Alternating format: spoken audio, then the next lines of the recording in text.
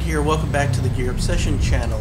In this episode, I will be reintroducing the SOG Sogzilla, and one of the things I wanted to try is to actually make this act like an Emerson Wave. As you can see, there is a notch in the top of the hole. A lot of folks say, oh, with minor modification, you can make this work like an Emerson, but I have yet to see a video on YouTube. Now, I'm not saying there isn't, but I haven't been able to find one on YouTube where someone actually did it.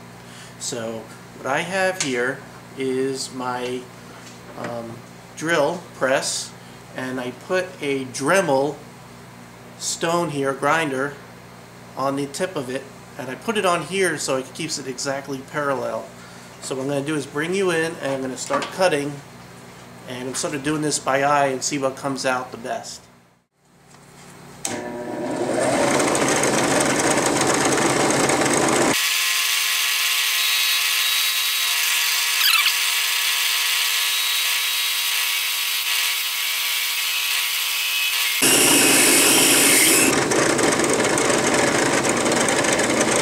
I'll tell you right now, this is going to take a long time. You can see what I have so far. And what I'm doing is I'm cutting this one right here, this side.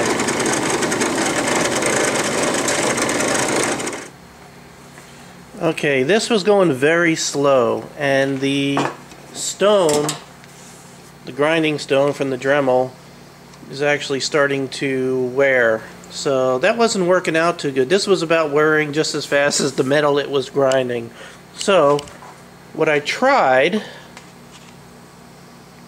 was breaking out my sander. This is a sanding belt on here, and actually this started to work really good. What I did was I went ahead and fit this paper right in here and let it start grinding. So I'm going to show you what I'm doing here, and this actually started working really good.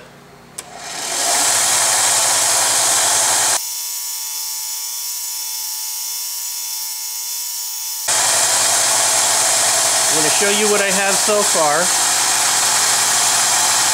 See, I'm starting to wear this. It's hard to point with gloves on. I'm starting to wear this part back here. And I'll tell you what, I know I'm going to get a lot of grief about wearing gloves on spinning tools. So, there we go.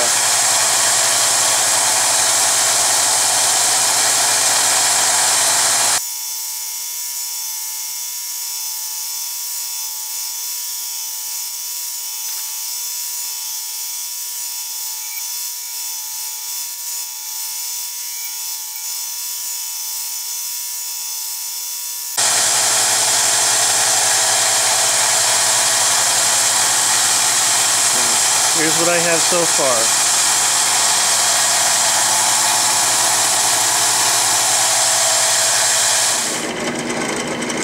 So I'm going to go back to the grinding stone here and just sort of try to dress it up.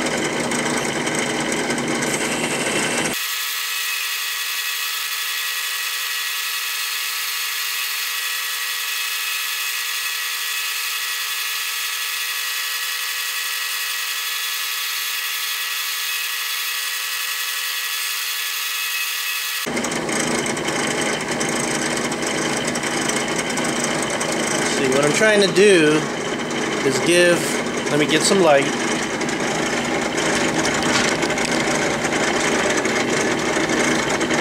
What I'm trying to do is make this edge here look consistent with the rest of the blade so it looks nice. So we're getting there slowly.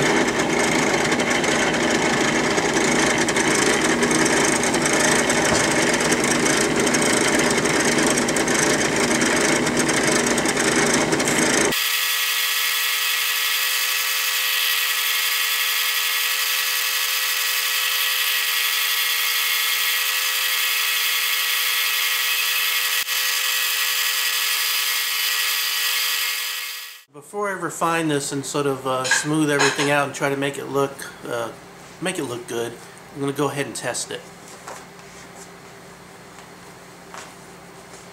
Now, one of the downsides to the Sogzilla, that clip is very tight, especially up here. So it really holds onto your pants. So if I start it all the way deep, it's kind of hard to get it to start coming out.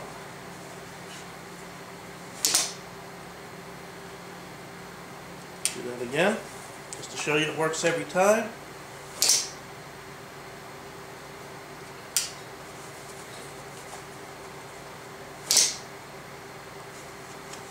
Not bad.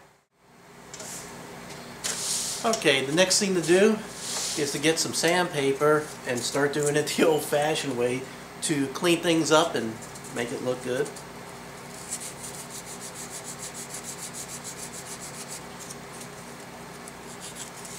I want to make this look like a really nice knife, like it came like this. So I'm really spending the time, taking my time, doing it by hand. Now, of course, I'm learning while I'm doing this. Now, one thing I found is if you can hold it parallel upside down and place it on the sandpaper, you can probably do a better job. What I'm trying to do is get some of the machining from the grinding wheel sort of out so it looks like a nice smooth surface, because I did cut this down a little bit so the wave part would stick up and catch your pocket every time.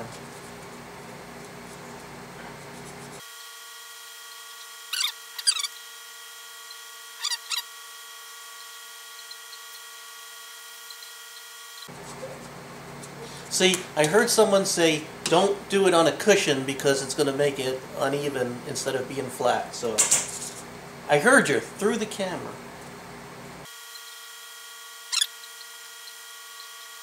Alright, now going to a fine grit. I think this is 400 grit.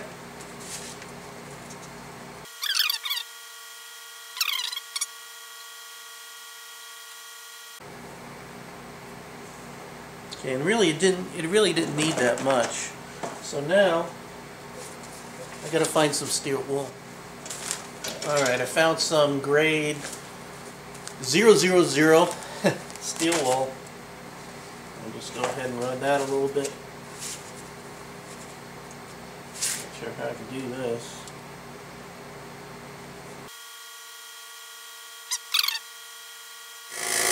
I figured while I'm at it, I'm going to go ahead and put it on the buffing wheel and shine it up a little bit also.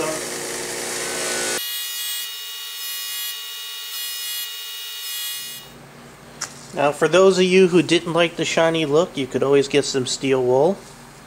And as long as you try to keep those lines straight so it looks like it's professionally done, you can just sort of go over it and bring that brush look back.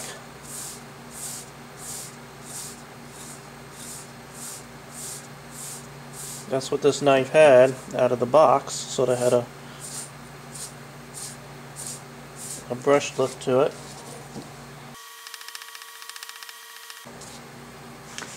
Give that brush look back. I think we got a perfect looking knife. I'm happy with it now. I'll tell you, little things bug me.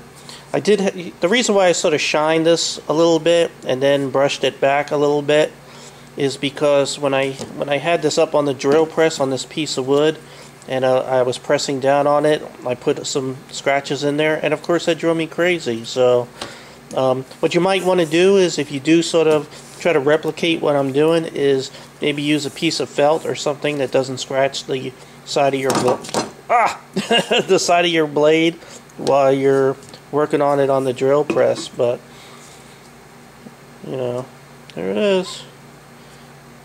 It's like perfect. I'm very happy with it. You can still see the SOG. Here.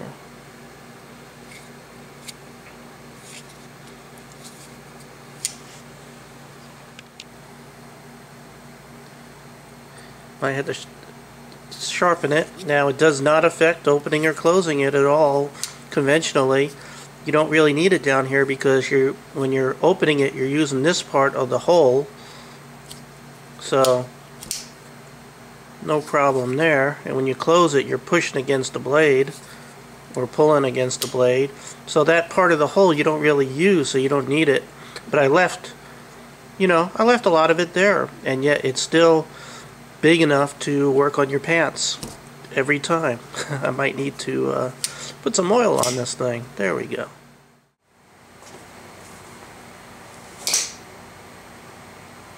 Very nice. I'm very happy with this modification. It'd be nice if SOG sold them just like this. SOG, come on. Call this the Fred version. Or the, how about the Obsession knife? Make one just like this. You don't have to pay me a dime. Just name it after me. What do you think? Well, again, thank you very much for joining me here on the Gear Obsession channel. I appreciate every friend, viewer, and subscriber. Have a great day.